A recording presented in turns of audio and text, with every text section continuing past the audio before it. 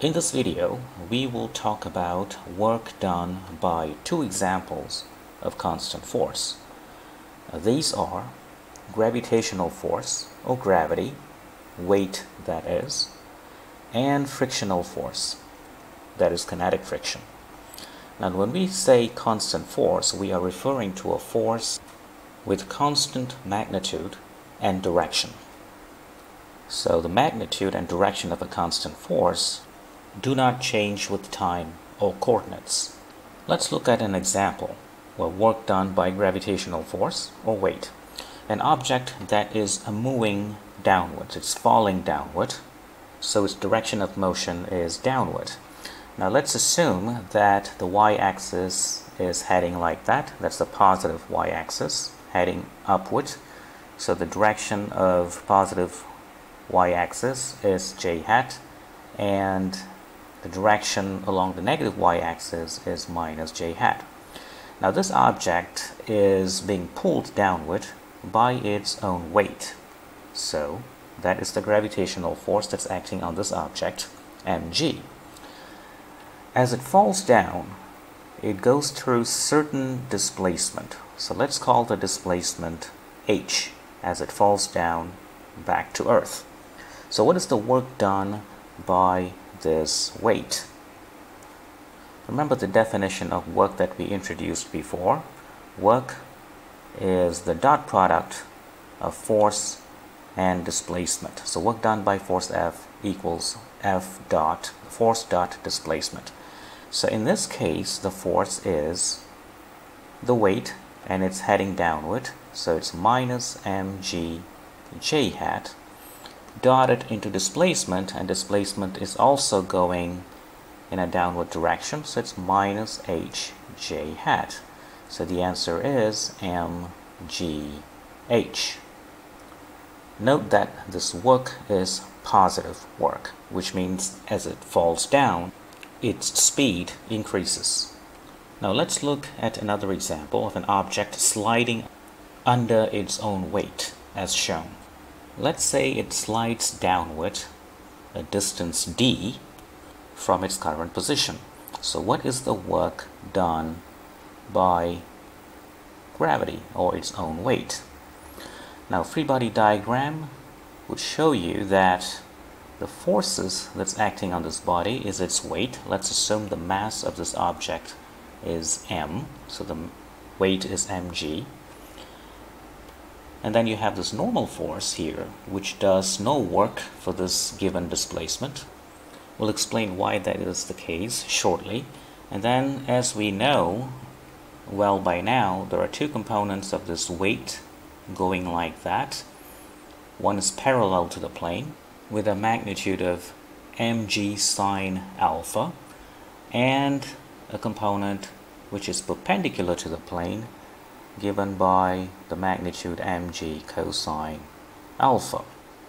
So the work done by gravity is quite simply the product of the force, which is mg sine alpha, so this is the component that is dragging it down, times the displacement d, times the cosine of the angle between the displacement d and mg sine alpha, which is 0. So the angle between them is 0, so cosine 0 is 1, and you end up with the expression mgd sine alpha. So that is the work done by gravity in this case. Note that this is actually a dot product, because if you take the mg sine alpha as the first force, let's say in the direction of, let's assume that the direction down the plane is I hat, let's just assume that, so it's I hat dotted into d, which is also along the I hat direction, so I dot I is 1, and that gives you exactly this result.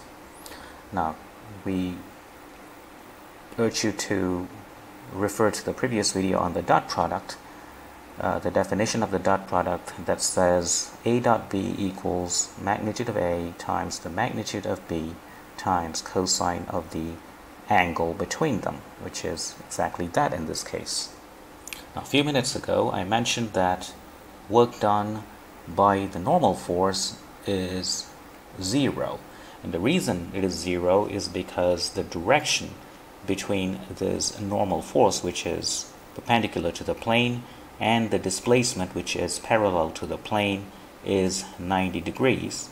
So cosine 90 degrees in the definition of work is 0. For that reason, it does not contribute any work to the displacement along the plane.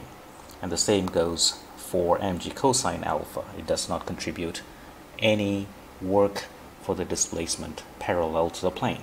Let's look at work by kinetic friction. As the motion of the object is to the right, now it is being slowed down by kinetic friction heading to the left. Of course, it has other forces, the weight, and also the normal force, which is crucial in the calculation of kinetic friction. So if, let's say, the object is undergoing a displacement of, say, d meters to the right, the work done by the kinetic friction is Fk heading in a minus I hat direction, is to the left, dotted into displacement, which is heading to the right because the object is moving to the right. So if you compute, you get a negative work in this case, as it should, because now the object is actually slowing down as it moves from this location to that location. So the energy is being transferred out of the object, as we talked about in our previous video. The same goes for the object sliding down on an inclined plane, but now you have actually friction acting on this object as it slides down. So the free body diagram will give you that as the weight, and then you have this normal force, N, and then you have the two components of that weight that is parallel to the plane and perpendicular to the plane. So parallel to the plane, we know it is mg sine alpha. Perpendicular to the plane is mg cosine alpha. So if you ask what is the work done by this friction as the object slides downward, friction is heading upward. So you can write the force of kinetic friction, which is coefficient of kinetic friction, times the normal force, times the displacement, times the cosine of angle between the kinetic friction and the displacement. So if the kinetic friction is this way and the displacement is this way, the angle between them is 180 degrees. So it is cosine 180 degrees, which will give you minus is from that cosine 180, mu k, the normal force is mg cosine alpha, which is this. The magnitude of normal force is the same as the magnitude of the weight perpendicular to the plane, times d. So you see the work done by kinetic friction in this case, it is also negative. Let's look at this problem. A ball with mass 0.2 kg is thrown straight upwards with an initial speed of 25 meters per second. Calculate the work done by gravity on the ball when it gets to the height of 20 meters, that is here. So let's assume the upward direction is the positive y-axis, so the direction is j hat, and the downward direction is minus j hat. So the work by gravity equals the force of gravity, which is its weight of that ball, and it's heading downward. The weight is always downward, minus j hat, dotted into displacement.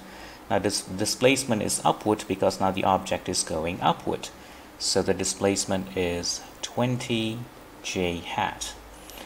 So since the mass is 0.2, gravity is 9.81 times 20, and note that is minus j hat dotted into j hat is quite simply a negative number, and that will give you minus 39.2 joules. So that is the answer for part A. part B, what is the speed of the ball when it gets to this height? Let's call that speed Vf. Now, using the work kinetic energy theorem, we know work is minus 39.2 joules. Kinetic energy final is half times mass times Vf squared minus the initial kinetic energy, which is half times mass times the initial speed.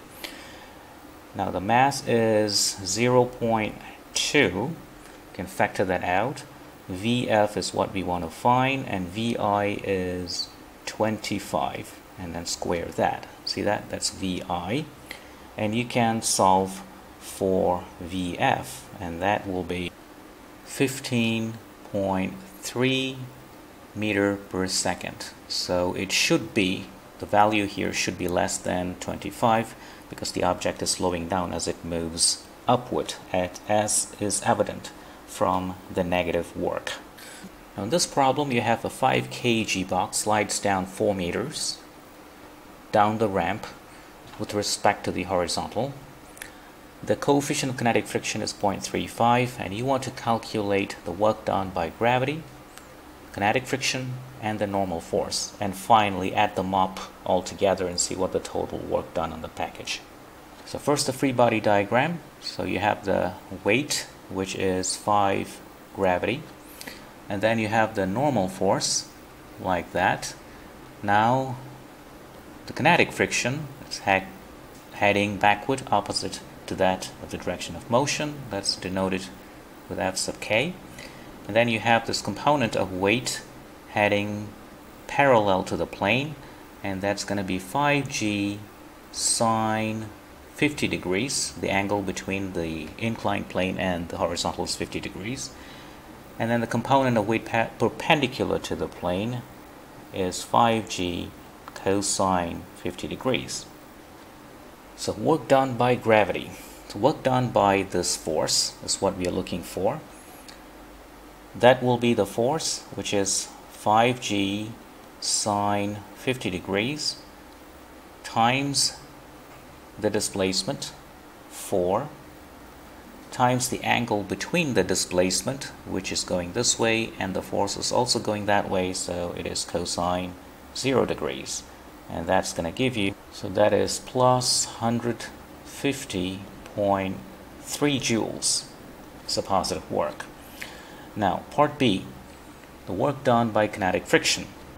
Kinetic friction is heading backward, the displacement is forward, so the angle between them is 180 degrees. So the magnitude of the kinetic friction is mu k times the normal force. The normal force is the same in magnitude as the component of weight perpendicular to the plane, so it's 5g cosine 50 degrees, so that is the force. The displacement is again 4, as before, that's the displacement.